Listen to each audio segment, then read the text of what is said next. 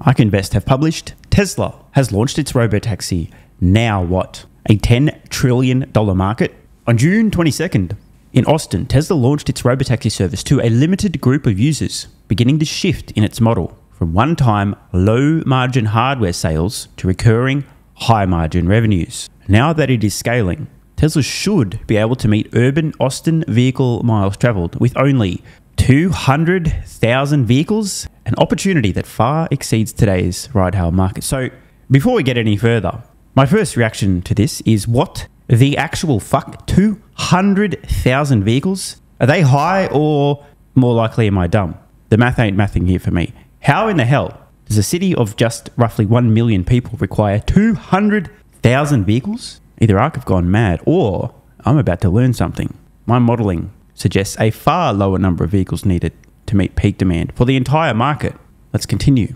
According to our research, Tesla's Robotaxi business could represent around 90% of its enterprise value by 2029. By the way, that's a mere 4 years away. Capturing a significant share of ARK's projected $10 trillion global Robotaxi market, as shown below. Now, if you're a nerd, feel free to pause. What we're looking at here, essentially, based on price per mile, how many miles total of demand for Robotaxis. E.g., a $1 per mile, roughly 1 trillion miles. 50 cents per mile, roughly 5 trillion miles. It roughly looks like 35 cents per mile in yellow there. 10 trillion miles, and then a very long tail, 25 cents per mile.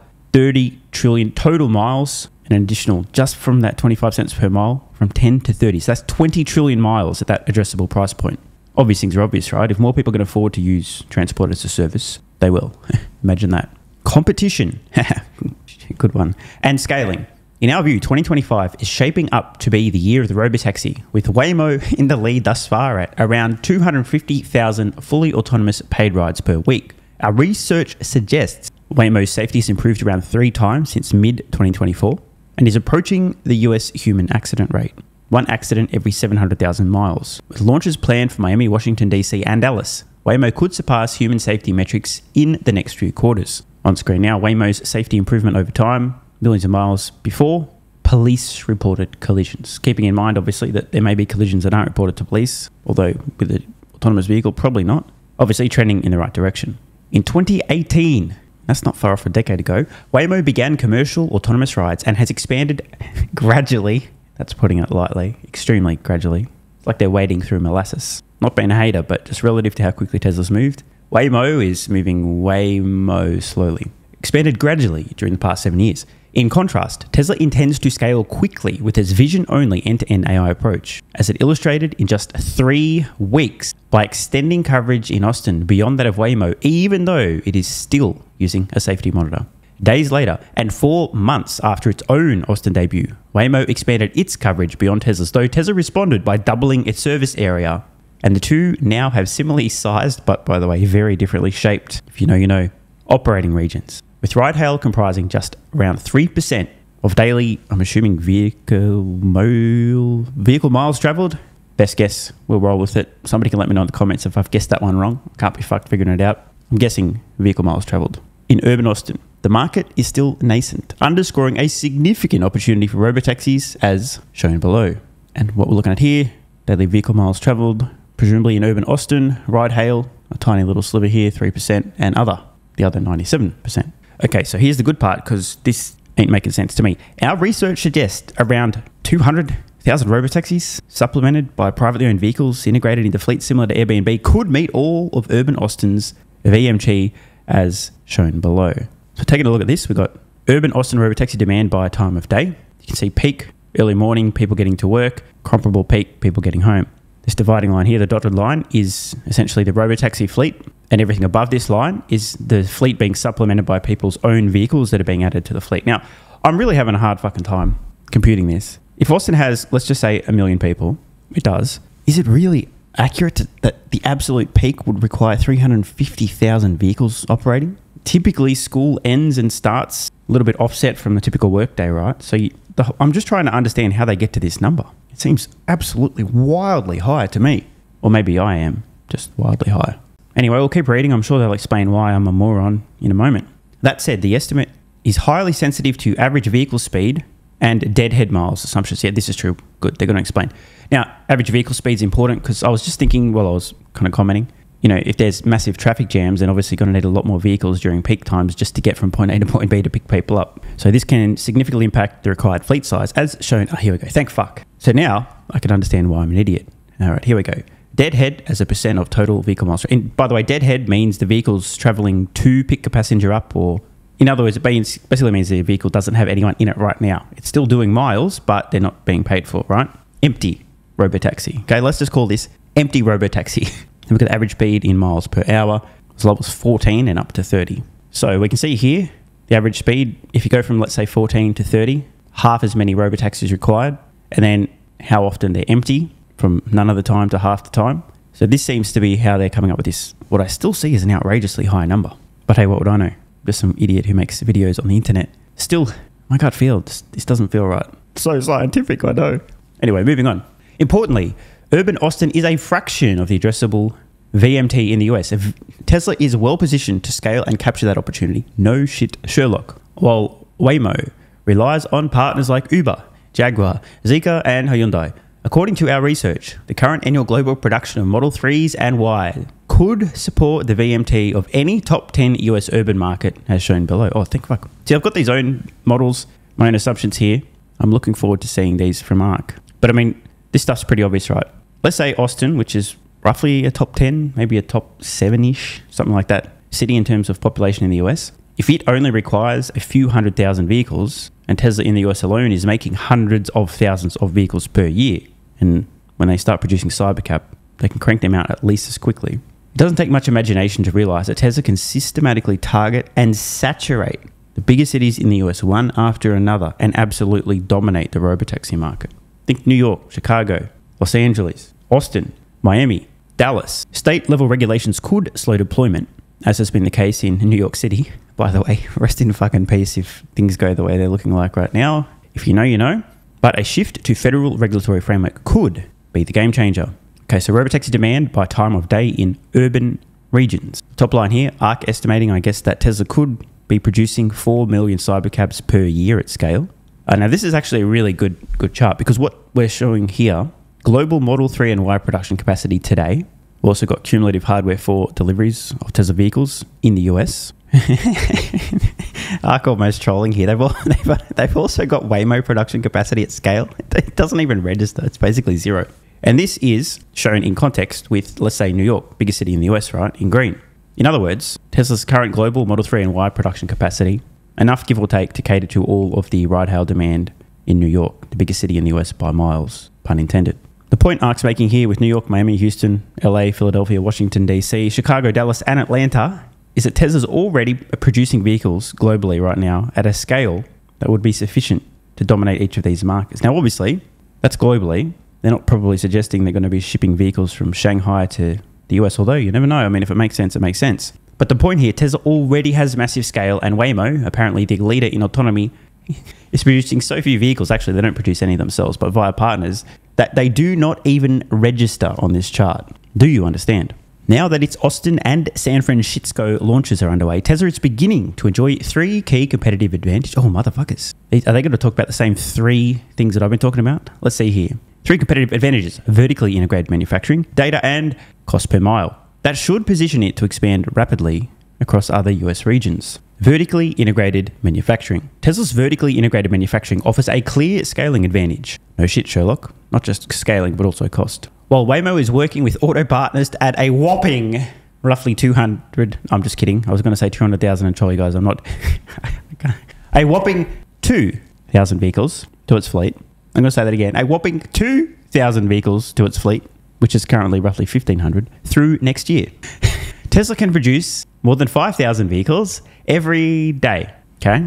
Waymo is going to add a whopping 2,000 vehicles by end of next year to their existing fleet of 1,500. So what are we looking at? 3,500 vehicles by the end of next year. Meanwhile, Tesla, by lunch today, has produced more than their entire fleet will be, e.g. Waymo's fleet, in the next year. Awkward. According to our research, Tesla's Austin factory alone could produce more vehicles than urban Austin's entire ride-hail fleet in around 9 days. I'm getting deja vu because I went through this exercise on a video like a month or 2 ago. talking about exactly this. Specific factories. I literally talked about Austin producing a number of days, blah, blah, blah. Obviously, Ark and I, at least on the same page in how you would think about this problem, even if their estimates for vehicles required is a bit higher than mine. Notably, this estimate excludes Tesla's planned production of 2 to 4 million Cybercabs annually slated to begin next year. By the way, important context on this, in case you forgot, Cybercabs are not only designed to be able to be manufactured very affordably and operated very affordably, which is super important, but also at an extremely high rate of output from a very small factory footprint. This is much more important than it seems. If your goal is to make as many of these fuckers as fast as possible, the smaller the factory footprint, the higher density the output, and the faster the rate of output, the better. Make them cheap and make them fast. Data. According to our research, compared to Waymo, Tesla gathers around 40 times more miles of real-world driving data per day from its full self-driving vehicles and around 900 times more from its global fleet, as shown below. So call it 2 orders of magnitude.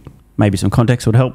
Imagine your 200-pound girlfriend. I'm just kidding, I know I don't have one, but if she did exist, 2 orders of magnitude larger would not be 2,000 pounds, but 20,000 pounds. That data foundation should enable Tesla to scale more quickly without detailed mapping. Unlike Waymo's geofenced model, Tesla's data spans diverse geographies, enhancing its AI's ability to manage edge cases. Even Waymo acknowledged recently that data and compute are key variables in enhancing the performance of autonomous vehicles. So, again, Tesla, roughly 900 times more data being collected every second versus Waymo. Waymo themselves acknowledge that data and compute are very important in terms of actually improving the capability, aka safety profile, of their software. On screen now, daily miles traveled. Once again, Waymo doesn't even register on the fucking chart. Awkward. Cost per mile. When operating at scale, Tesla's cost per mile could be 30 to 50% lower than Waymo's because it does not rely on other automakers, LiDAR, or extra hardware as shown below. And again, this time, Tesla barely registering on the chart because of the extremely low cost in total. And this is important. Tesla will hold all the power in this industry because they dictate pricing. And if they decide to offer competitive pricing per mile as opposed to milk maximum profits, and as we saw earlier, the lower the cost, the more people use the service. So even if you have lower margins than you could have, if your margin's half as much, but you've got 100 times as many people using the service, I mean, hello, it's a win. So much like today with electric vehicles, where Tesla's the only company making any money selling electric vehicles at scale to consumers because they have the lowest costs and are driving costs down, and the industry must follow. And as they do follow, they have to lose money to keep selling vehicles. The same shit is going to repeat itself with cost per mile when Tesla Cybercabs are at scale.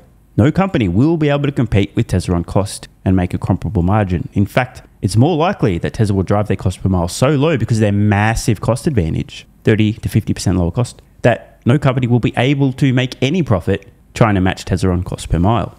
Let me just explain the point. Let's say, the high end here, Tesla has a 50% lower cost. Let's say, just hypothetically, it costs Tesla, easy round number, $1 per mile, costs Waymo $2 per mile. If Tesla charges, let's say, $1.20 per mile, they're making a 20% profit per mile, and Waymo's cost is $2 per mile. If they try and price at $1.20 per mile, they're losing 80 cents per mile, aka they're totally fucked. I'm just kidding, everything's going to be fine. Ignore what I said, Waymo's totally a viable business. Highlighting the advantages of autonomous over human-driven taxis, whether Waymo or Tesla, recent surveys show that riders in San Francisco prefer Waymo over Uber and Lyft. And by the way, I wonder why. If your sense of smell is sufficient, and or you're a young, hot female who would prefer not to be in conversation with a potential creeper, or you'd just like some peace and quiet, or you'd prefer the driver not be talking to his family via a headset for the entire trip and not paying attention to the road, etc., etc. Obviously, these are not every instance of a ride, but they are common enough